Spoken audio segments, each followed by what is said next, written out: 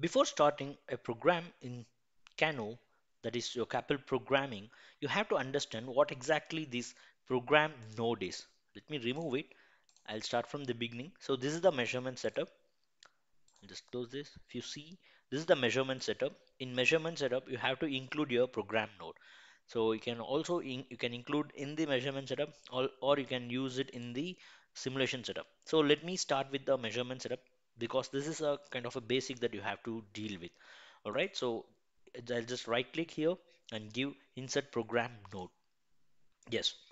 So what is this program node? So program node is a virtual representation of an ECU or any other network participant with a simulated environment.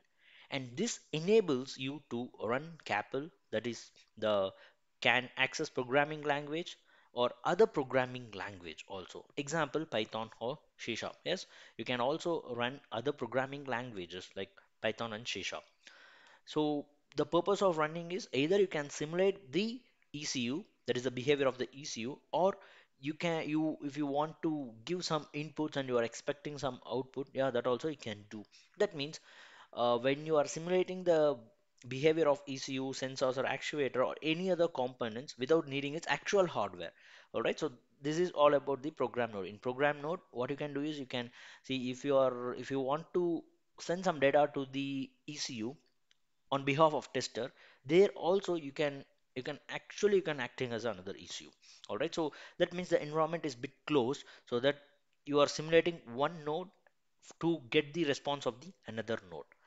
All right, so this is all about the program node. And still, if I want to give you some purpose and some components involved, it's a very basic. I can give a basic walkthrough. The purpose is to, yes, the program node purpose is to simulate the ECU, and you can do the scripting logic and events also. Yes, of course, Crapple is a event based programming language. You can script your events and creating complex network simulation. Is there also you can do.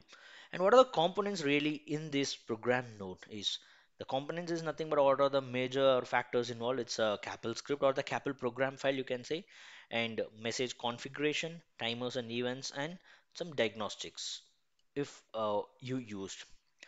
All right, so this is and you, with this program node, you can use simulating the missing or unavailable issue. You can do that. You can simulate it, and you can do fault injection. You can do system testing.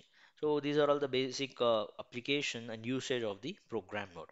And if I want to write the program, yes, I can just give this, and if I give edit and yeah, it's been already.